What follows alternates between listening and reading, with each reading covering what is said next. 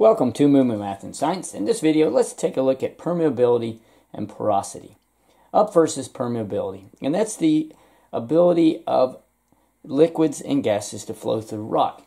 And what I'm going to do for the demo, I have three different types of materials. I have just gravel, and then I have gravel and sand, and this might be material that would make up an aquifer, which, as you know, stores lots of underground groundwater. And then last but not least, we have sand. And what we're going to do is we are going to pour roughly 100 milliliters of liquid into this, and we can see how quickly the water passes through it.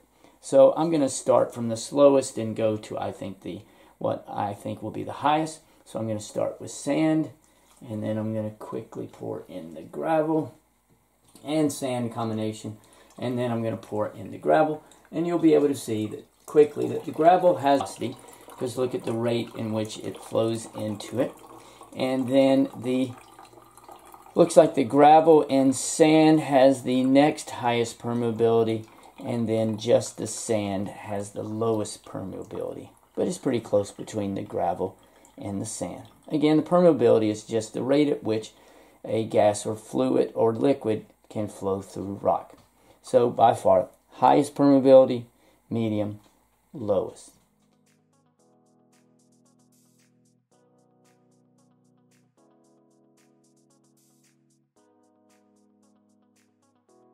Take a look at the porosity. I have the same material, and what I'm going to do is I'm going to pour liquid into them and see how much I can pour in before it's completely saturated.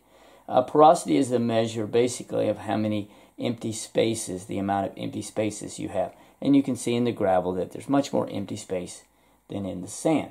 And you can calculate porosity by taking the amount of liquid you can pour in divided by the amount of original material you have. So let's pour in the liquid here, and let's pour it until it is completely saturated.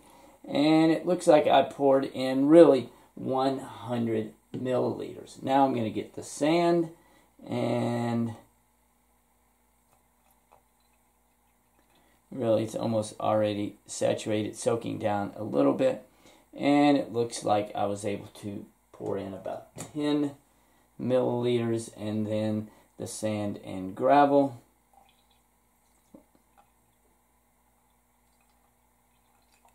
I was able to pour in, it looks like about 30. So if you do the calculations,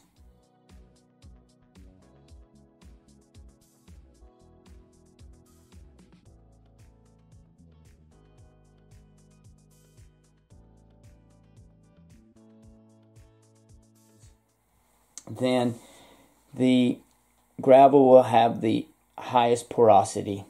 Then the sand will have a little bit the lowest porosity, and this will be somewhere in between. Again, it's just a measure of the amount of space in between the rocks and the material.